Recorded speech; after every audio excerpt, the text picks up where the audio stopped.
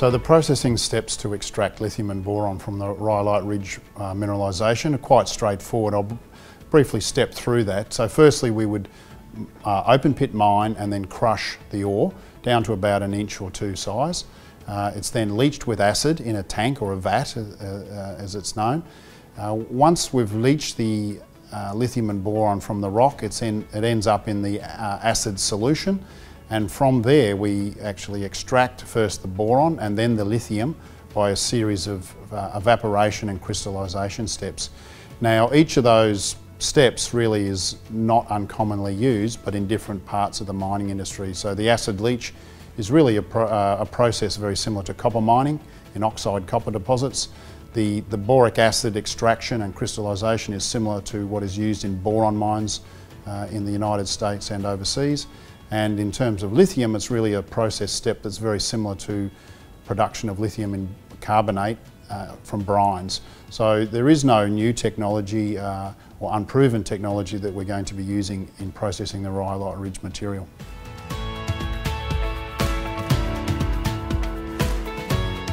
This is the first time that this exact process flow sheet has been used on a lithium deposit, but it's certainly not the first time these individual process steps have been used in mining. So Rhyolite Ridge though is the only lithium deposit known to date where acid leaching can be used in this manner to extract the lithium and the boron from a hard rock deposit. So very different scenario to other hard rock deposits like the spodumene, where high temperature roasting is first required to liberate the lithium. Here all we need to do is just extract it with acid leach process.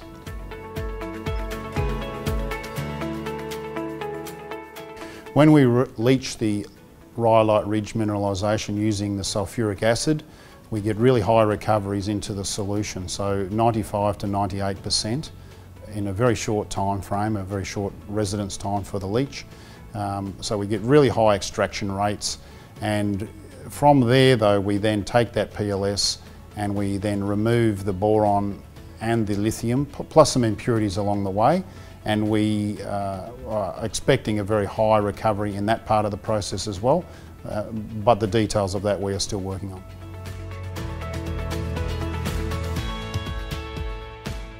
So we talk about the unique mineralogy at Rhyolite Ridge and what makes it so different than sedimentary clay deposits. At Rhyolite Ridge, 40% of the mineralisation is made up of the mineral silicium, which is a sodium borosilicate mineral, and that's where the boron resides. We have another mineral, sepulite, where the lithium sits. Both of those minerals are quite soluble in acid. So the other minerals that are in the rock, which are relevant to acid leaching, are the carbonates, magnesium and calcium carbonate minerals, and potassium feldspar. Now when the acid is applied to the mineralisation, the lithium and boron leach out. The calcium from the calcite actually reacts with the acid to form gypsum, which then helps with filtration because gypsum forms in a sand type habit, aiding with filtration.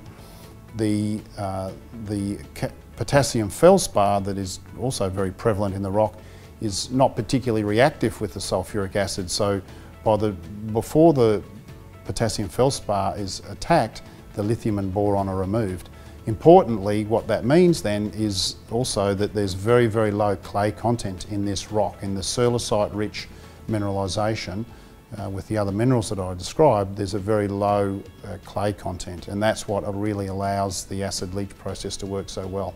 In addition to the lithium-boron mineralisation at Rhyolite Ridge, we have some hundreds of millions of tonnes of lithium-rich clay, but we do not intend to process that. We will stockpile it as we mine, but it'll be left for a later date when someone hopefully cracks it in terms of an economic technology to be able to extract the lithium from the clay.